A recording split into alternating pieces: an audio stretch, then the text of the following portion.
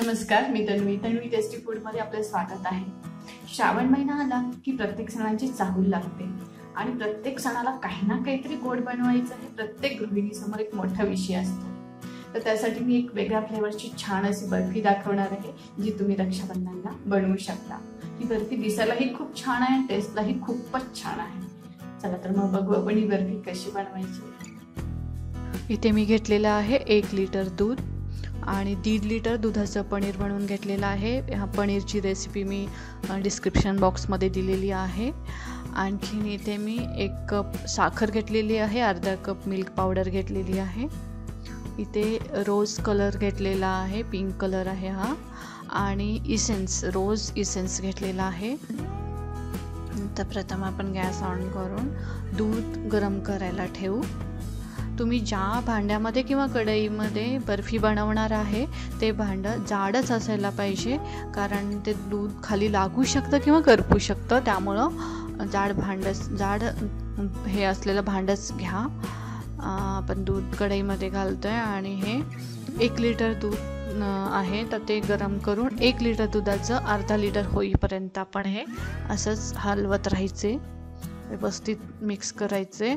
आणि ते 1 लिटर दुधाचं अर्धा लिटर दूध बनलेलं आहे। ह्याच्यामध्ये मी 1 कप साखर घालणार आहे। 1 कप साखर घालून ती पूर्ण विरघळेपर्यंत आपण मिक्स करायचे, व्यवस्थित हलवत राहायचे। साखर छान विरघळली की त्याच्यामध्ये आपण मिल्क पावडर टाकणार आहे। मिल्क पावडर टाकल्यानंतर त्याच्या गुठळ्या होणार नाहीत हे लक्ष देत आपण मिक्स करून घ्यायचं आहे। बिलकुल त्याच्या गुठळ्या होऊ द्यायच्या नाही आहेत आपल्याला। मिल्क पावडर मिक्स झाल्यानंतर याच्यामध्ये मी हे पनीर टाकणार आहे।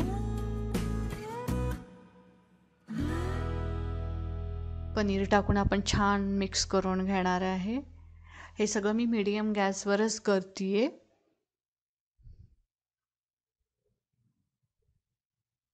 आता आपण असंच हलवत राहायचं एकसारखं, जोपर्यंत सगळं पूर्ण आटत नाही दूध तोपर्यंत हे असं हलवत राहायचं आहे। आता ह्याच्यामध्ये मी इसेन्स टाकते, रोज फ्लेवरचा इसेन्स आहे हा। इसेन्स टाकून मी एकसारखं हलवणार आहे। छान आपलं दूध पूर्ण आटलेलं आहे आणि गोळा बनत आहे। अजून साईडला थोडं दूध निघतच आहे, ते व्यवस्थित जाईपर्यंत आपण हलवत राहणार आहे। इथे आपलं बनत आलेलं आहे। गोळा नाही बनलेला पण सॉफ्ट आहे। गोळा बनला तर त्याची साखर बनू शकते आणि तुमची बर्फी कडक होऊ शकते। ह्याच्यासाठी आपण हे असं सॉफ्ट ठेवणार आहे, जास्त फुडण येणार नाही आहे। आणखीन हे मी व्हाईट कलरचं थोडं बॅटर बाजूला काढून घेते, अर्ध काढून घेते मी। आणि इथे पोलपाटाला मी तूप लावून घेतलं होतं, त्याच्यावरच हे व्हाईट कलरचं बॅटर काढून घेतलेलं आहे। आणखीन ह्या उरलेल्या अर्ध्यामध्ये मी पिंक कलर घालणार आहे, रोज पिंक कलर, आणि हे सगळं व्यवस्थित मिक्स करून घेणार आहे। अजून थोडा घालते, तुमच्या आवडीनुसार तुम्ही शेड बदलू शकता, डार्क फेंट असं कसंही करू शकता।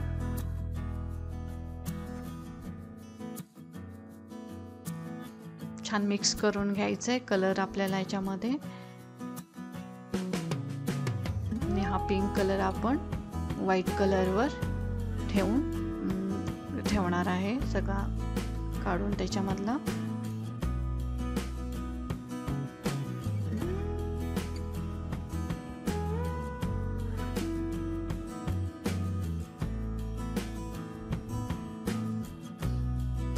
आता मी हे हाताने एकसारखं बनवून घेणार आहे, एकसारखं प्लेन करून घेणार आहे हाताने। आणि एका लाटण्याला मी तूप लावून अलगद हाताने हे पसरवणार आहे। छान पसरून घेतलेला, तुम्हाला पाहिजे त्या थिकनेसमध्ये तुम्ही ठेवू शकता। तुम्हाला जाड पाहिजे असेल तर जाड ठेवू शकता। आणखीन आता हे बर्फी थंड होईपर्यंत आपण थांबायचं आहे। थंड झाल्यानंतर मी हे सिल्वर वर्क लावणार आहे।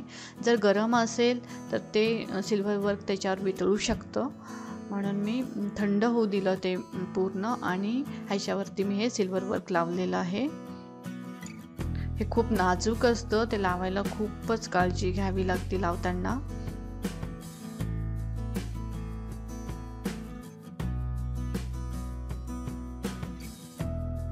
अलगद हाताने ते लावावं लागतं. हातावर घ्यायचंच नाही, ते पेपरसह आपण लावून घेणार आहे. हाताला लागलं की ते चिकटतंच, त्यामुळे आपण हाताला न लावता पेपरसहच लावून घ्यायचे. आता हे छान थंड झालेलं आहे आणि याच्या आपल्याला आवडीनुसार वड्या पाडून घ्यायच्या आहेत. छान एकसारख्या आपण वड्या पाडून घेणार आहे. थोडंसं गरमच आहे माझं हे वडीचं बॅटर. पूर्ण थंड झाल्यानंतरच तुम्ही करा हे.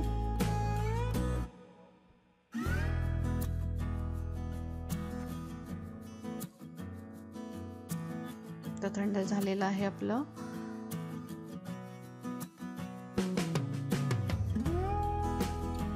पाहू शकताय तुम्ही, एका साईडने व्हाईट आणि एका साईडने पिंक अशा बर्फी आपल्या बनलेल्या आहेत.